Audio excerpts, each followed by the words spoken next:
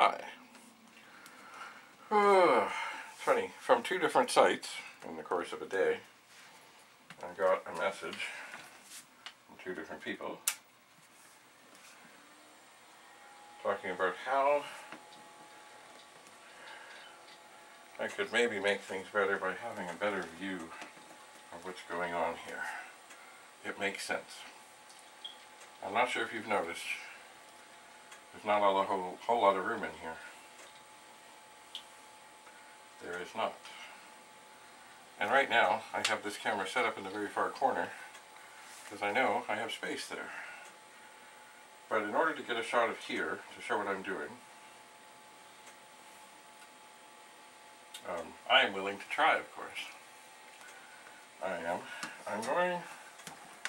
Oh, by the way, here's the Amiga 2000 I've been tinkering with. I wanted to do some more testing. Let me just see if this comes on. It does come on. See?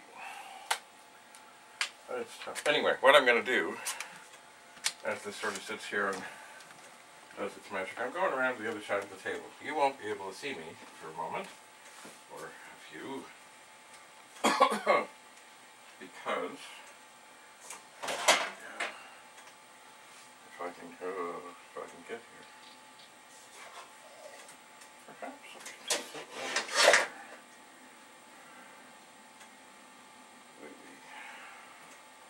You see, the floor here recently, maybe not so recently, has got a little busy. Oh, I can't even get there. Excuse me 1 second. With things I've been working on. Anyway, the idea is I'm going to go around there, see if I can get the tripod set up there, that I could do this. My goal, of course, eventually is, I'm just moving an Amiga 1000 out of the way. Whoa. But my goal is, which would be well in the keepings of Amiga tradition, would be to do what? To get set up with a toaster and be able to literally switch between things here. Anyway, I'm still here. I'm just trying to make a little room here.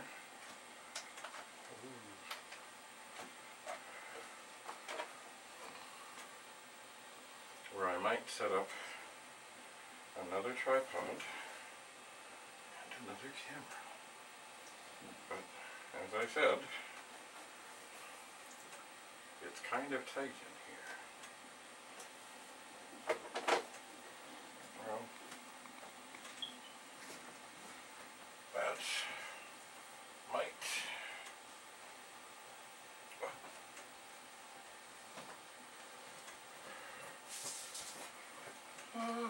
I'm coming back.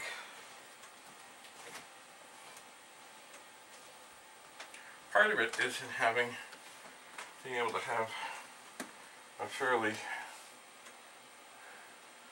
short lens, so that it, actually a really wide angle lens would be great.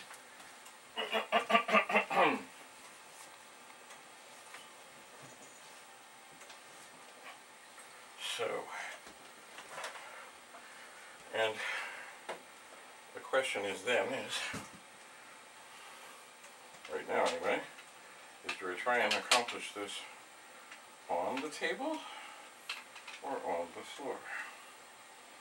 That is a fine question. On the table, the tripod can be a lot smaller and spread out.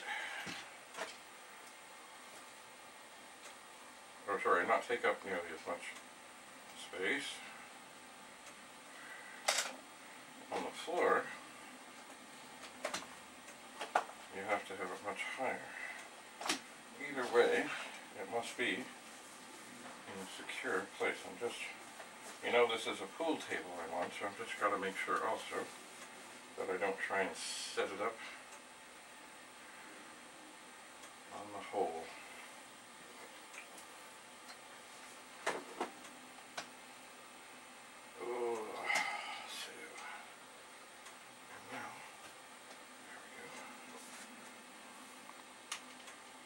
By the way, speaking of tripods, I do have quite a few. I do.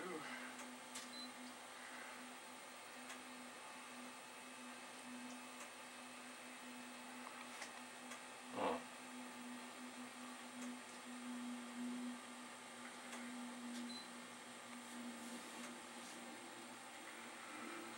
I do. Oh, what was I going to say about that? The thing I was going to say about tripods are, I do like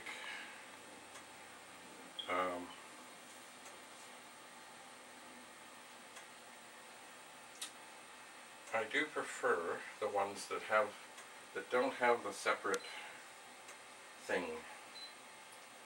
Now it's funny, I wish I had my glasses here, because I'm not sure. I mean, this says it's in focus.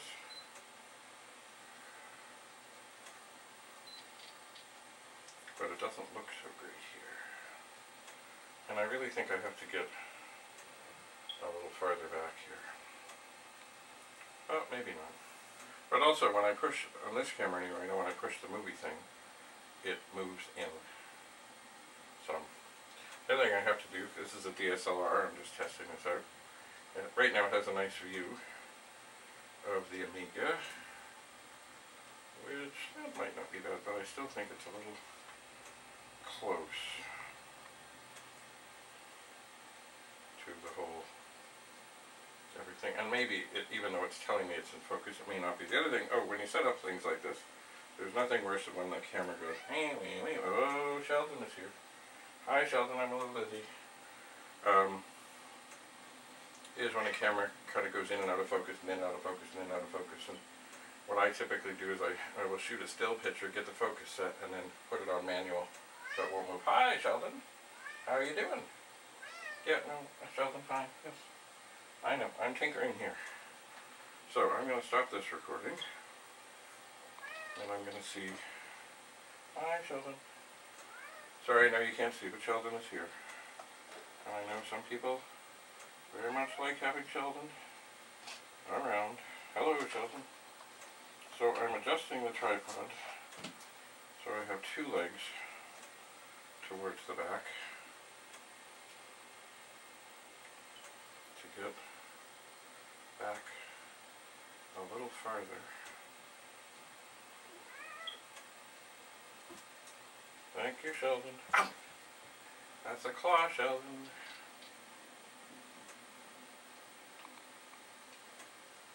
So one thing I can tell already is that this light, I've got this little light over here, it's got to go from where it is. There's just no way it can be there. I know what it's doing. It's right, oh, it's a shadow now. Oh no.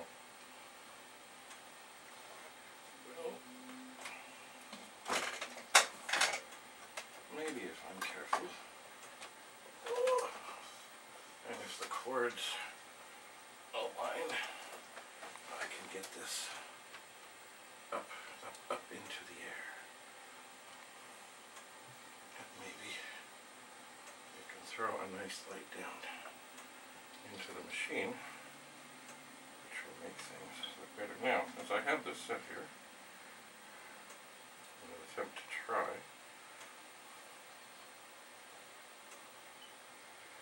That is a little further back.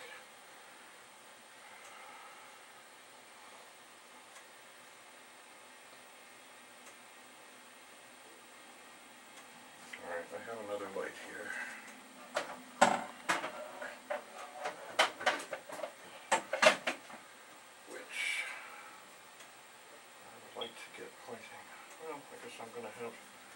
some shadow issues no matter what I do.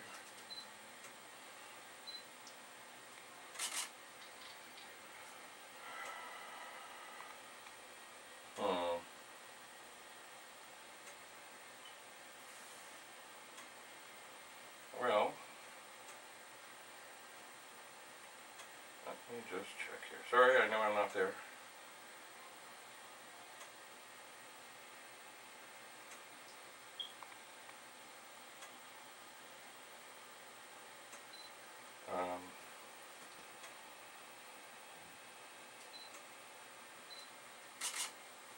Just shooting.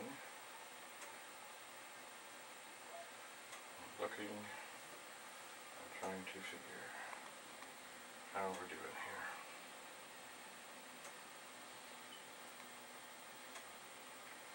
How are we doing here? I don't know. Oh, I know what I was going to do. Great.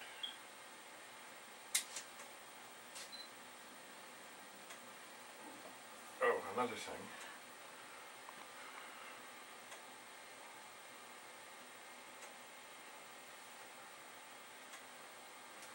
Yes, okay. So,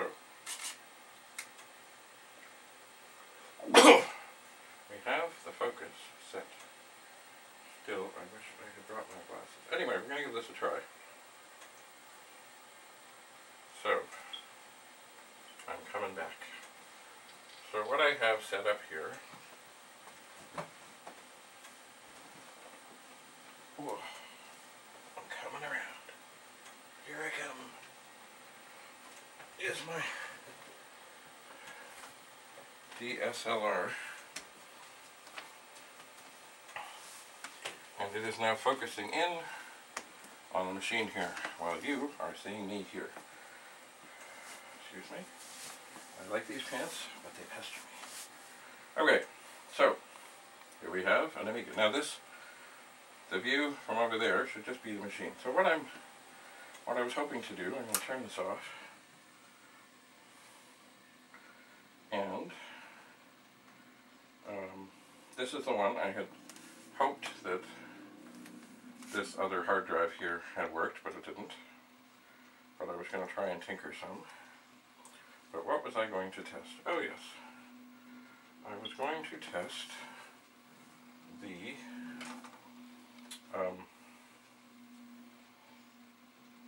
power supply and the floppy drive. So I will have to, and what I'm going to do is just take out the whole works that is here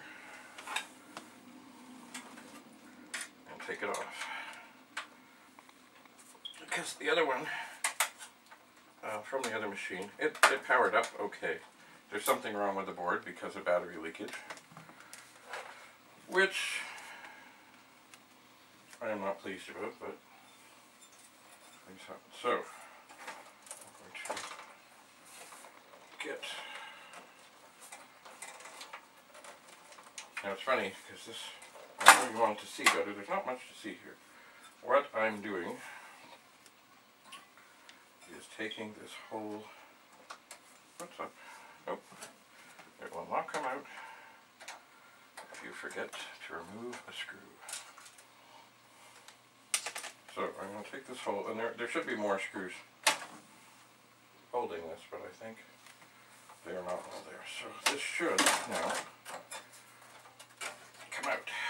Oh, yes, suddenly the power supply is free. And then there's just this ribbon cable that goes to the floppy drive controller, which is on the main board. So I'm just going to find a place to set this down without hurting anything.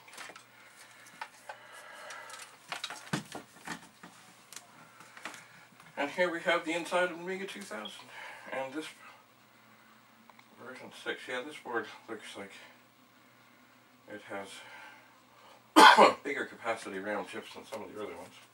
So now we have another identical power supply and floppy drive. Now, one of the hard things about this is this floppy drive connector. Oh, well, that wasn't so hard. It's kind of in the way. Not really terribly, but it's with the power supply and everything in. It is quite difficult to get at it. Whereas the power connector, it's in the same position, but it's just bigger and easier to deal with. So there, we're lined up. Oh, it's on. It should not be on. We are lined up. It could be a little better lined up.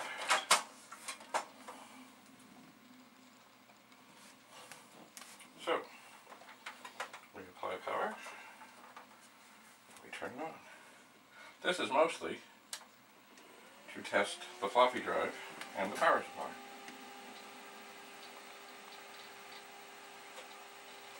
So the drive is making nice noises. The hard drive is coming up. Now this might be in the way.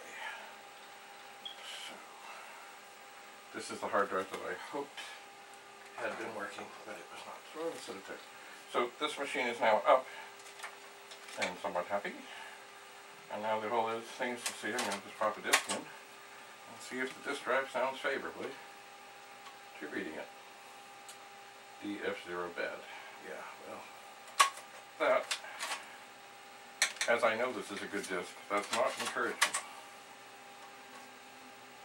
Let's try another one. That sounds a little, oh, now this one says workbench. Maybe it just needed to work out. I will try another disk. Actually, the first disk I tried before. Workbench. Well, that sounds encouraging. It seems maybe after 20 or so years it just needed a little waking up. Cool. Well, it is nice to know that it seems that this drive is working. I think I would like to try and do a format as an extra indication. There is a mouse that is not yet plugged in.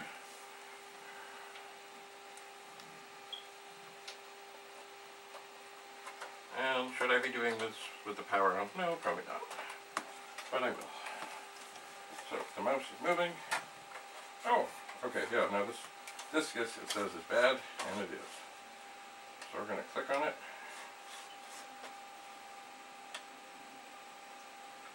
We're going to tell it to initialize. And continue. And let's see what happens. The disk itself, I did format on a 1581 disk drive. I did. So, maybe it will work, maybe it will not. It seems to be. Anyway, this operation is really an unfortunate necessity because, of course, the other machine suffered, I believe, to be catastrophic, terrible battery troubles. Terrible. So, and actually, I don't know if you can see it here, but here is the 68,000 chip that was in the other machine, and it is most certainly got a broken pin, which I did by accident. I'm not sure if that helps at all. Right here. But it seemed the socket was somehow clogged up and contaminated, because I went to go and push another chip in and it tried to do the same thing to the same pin. So I stopped very quickly and said, no, I'm not doing that. I am not. So, well, this is encouraging that this floppy drive and power supply and cables all seem to be good. Parts are good. Undoubtedly, I'll need I need something of these, something else. This, okay, the drive, the disk is finished, and it says empty. Woohoo! So that's encouraging. It is. I suppose another thing I could try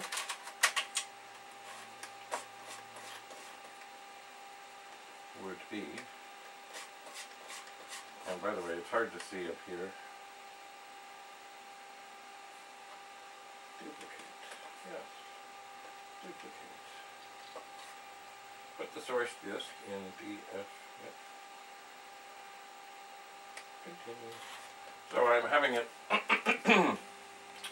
right now. It is reading a workbench disk.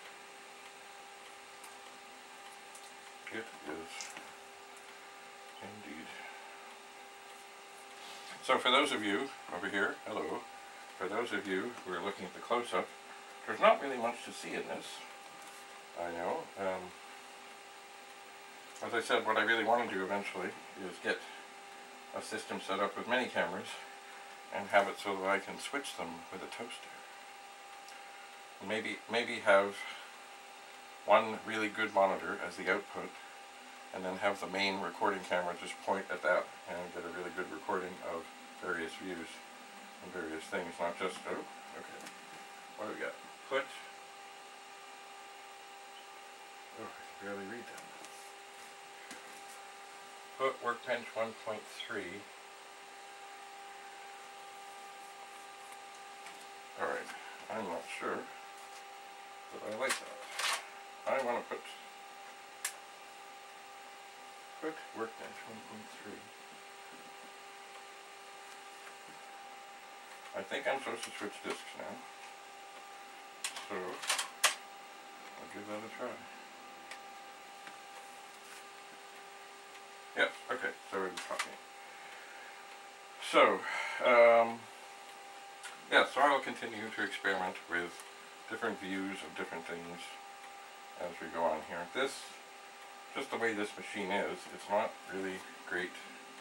I mean, over here, hello, there's, you know, stuff, but I'm not doing much here, so it's just kind of the same deal. Although I'm, you know, copying a disk and all.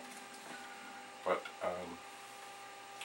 I'm imagining that what I guess I should try and do with this camera, although I don't know if I can do it well on the table, is to get it higher, this camera, higher and looking down. Or I suppose maybe I could try and move that one so it was more over here and higher and looking down. I'm not sure yet. We will see. As you can see, it's kind of tight in here. So, the disk is copying. The drive seems to be working. At least, kind of, I guess this, it was a 2000 HG, I guess it's now pretty much become like an organ donor in terms of chips and parts and things and such, I suppose.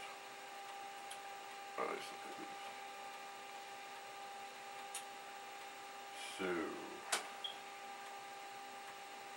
we're almost done. 71, 72, there were 79 tracks. 76, 77, 78, 79. What is it going to say? It's going to say copy of workbench.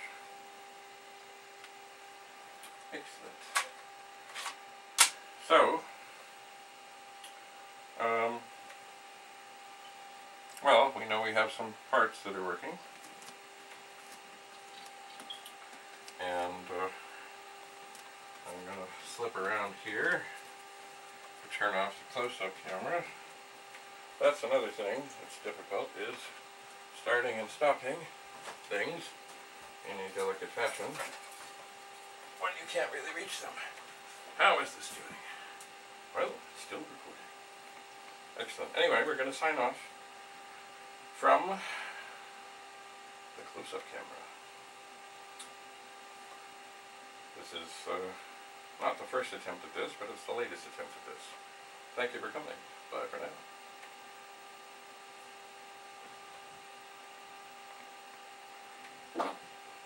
Well,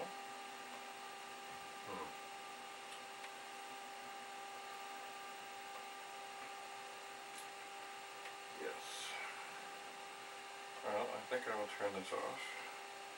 Oh, about tripods. Yes, about tripods. There are a lot now that have these